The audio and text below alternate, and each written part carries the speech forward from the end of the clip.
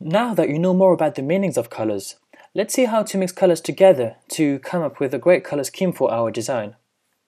The color wheel is very useful when creating color schemes.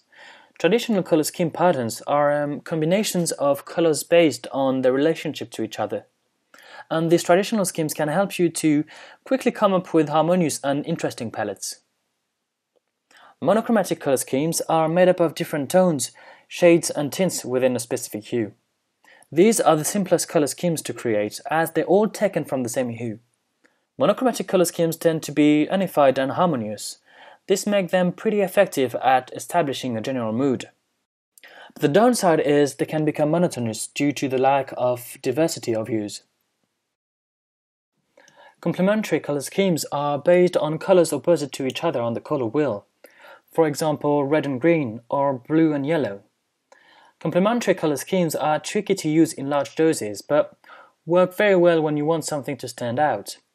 The complement color is best used as an accent color. A yellow call to action on a page dominated by blue will be quite effective, for instance. A scheme with one hue plus two others equally spaced from its complement is called split complementary. This color scheme has the same strong visual contrast as the complementary color scheme, but has less tension. Analogous color schemes are based on colors adjacent to each other on the color wheel. Analogous color schemes are often found in nature. They're pretty harmonious and pleasing to the eye. However, they don't provide a lot of contrast. What I recommend you to do is to choose one color to dominate, and a second to support the main color, and a third color for accents. You can of course adjust tints, shades and tones to set the hierarchy between colors, but we'll talk about that in a second. Triadic color schemes use colors that are evenly spaced around the color wheel. They offer both contrast and harmony. Use one of these colors as the dominant color, and the other two for accents. And finally we have the rectangle, tetradic or double complementary color scheme. It uses 4 colors arranged into 2 complementary pairs. This rich color scheme offers plenty of possibilities for variation, but it can be a bit difficult to balance, so the best way to use a scheme like this is to use one color as the primary color and the others just as accents. Alright, let's now try to take one of these traditional schemes and see how we can play around with it. In order to do that, we'll work with Adobe Kuler, that you can find at kuler.adobe.com. The app is made of a color wheel that you can make bigger by clicking on it, and 5 colors that you can find here but also on the wheel. 5 is a good number to start working on your color scheme, but you might end up with more than 5 colors further down the road. You can select a traditional scheme like analogous, monochromatic, triadic, and move the colors around while keeping the geometry of the scheme. So this can be pretty useful. You can also select a custom scheme if you want, where you can do anything you like and place the colors just as you feel. You can also choose what color model you want to use. So click over here, you can use the RGB, CMYK, HSB, and we'll use the HSB because we know how it works now.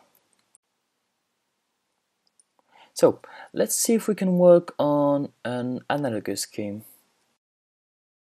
Our base color is the one in the middle with the white arrow that you can also see on the color wheel. And you can move it around if you want to place it here. It will still stay the base color. You can also set another color as the base color by clicking in here, like this. And of course you can change the color of the base color by moving it around on the wheel. So this is a nice color scheme, but we can adjust the saturation and brightness to add some contrast to it.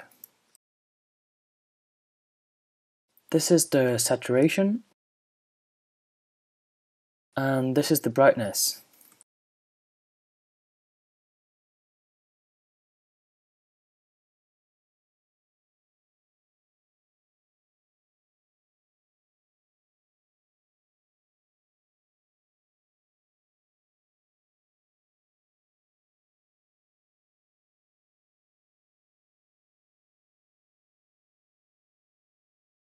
By playing around with saturation and brightness, you can add more contrast to a color scheme like this, like we just did. Let's now see how we can create a color scheme from scratch, and you can do that in Color by working from a picture, and that's pretty interesting.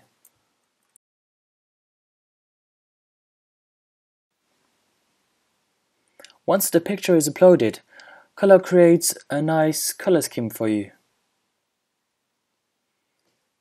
And you can change the color mood to bright, muted, deep, dark, or a custom where you can do whatever you like.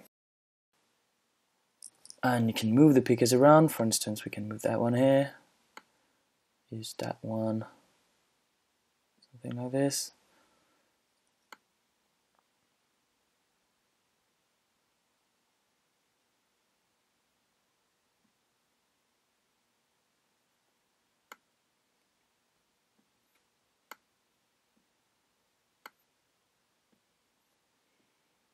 You can also download the mobile app, so you'll be able to save color schemes from anything you see using the camera on your phone. You can also work with the color wheel on your mobile phone, save color schemes to adjust them later on your computer, so that's pretty useful. So let's go back to the color wheel. There are two very easy ways to come up with your own very effective schemes. And the first one is to choose one color and take a few tones, tints, and shade of this color, and choose another color that's at least 3 spaces away on the color wheel. I'm talking about the simplified color wheel with the primary, secondary, and tertiary colors here.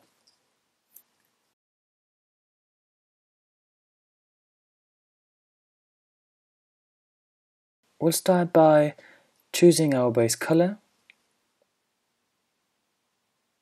You can make the wheel a bit bigger if you need to.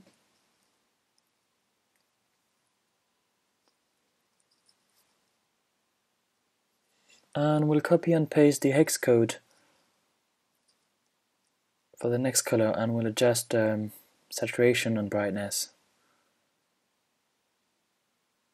to have a darker shade or a lighter shade. We'll do the same thing for this color and the next one.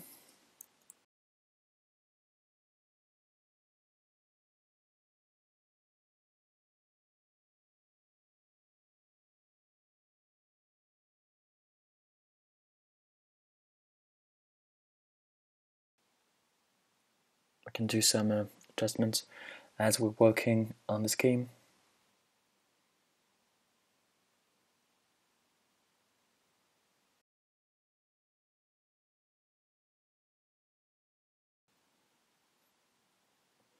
And now I'll try to find the accent color. Something like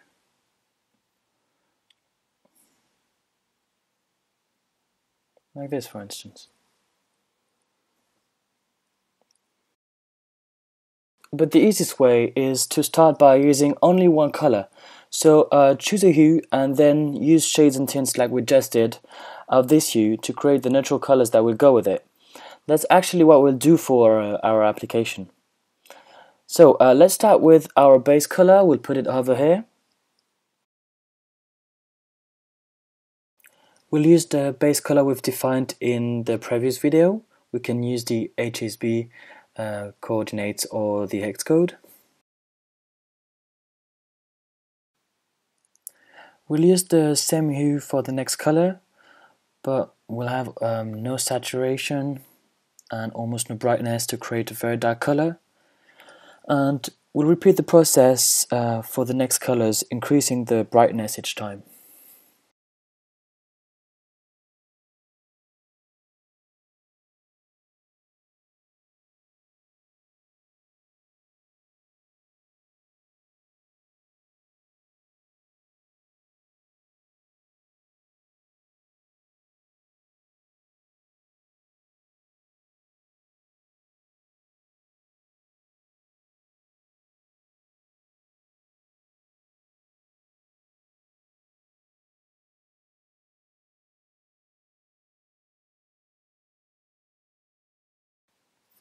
something like this.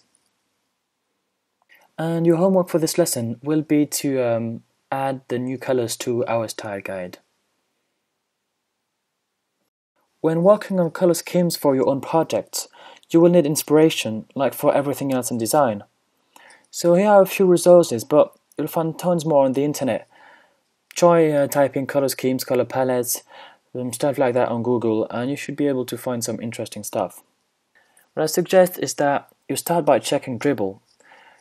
As I've shown you earlier, for each image you can see the colors used, and if you click on one of the colors, you'll see other designs that use this color. This is great if you want to see what colors other designers are using with this base color.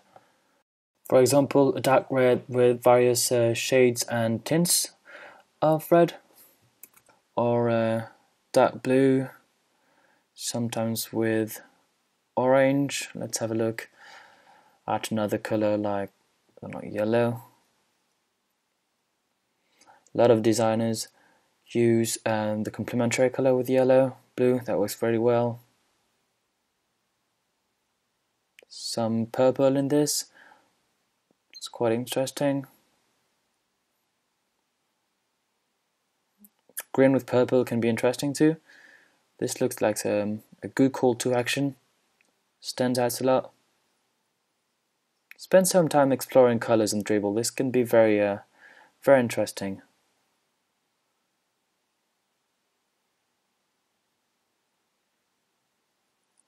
You can also check this website, colorlovers.com.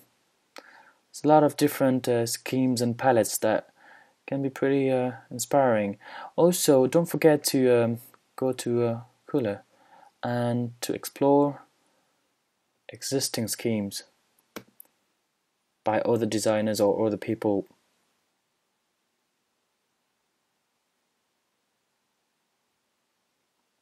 And what's cool is that you can also play around with these existing schemes. Let's click on edit, and you can start with this as a basis and then play around with it.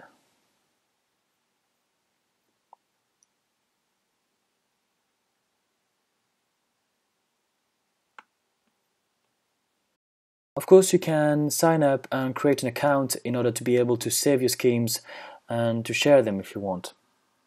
The best way to get better at this is to practice, so try to explore what we've learned and come up with color schemes that you like just for the sake of it. Doesn't have to be for any specific project, just enjoy playing around.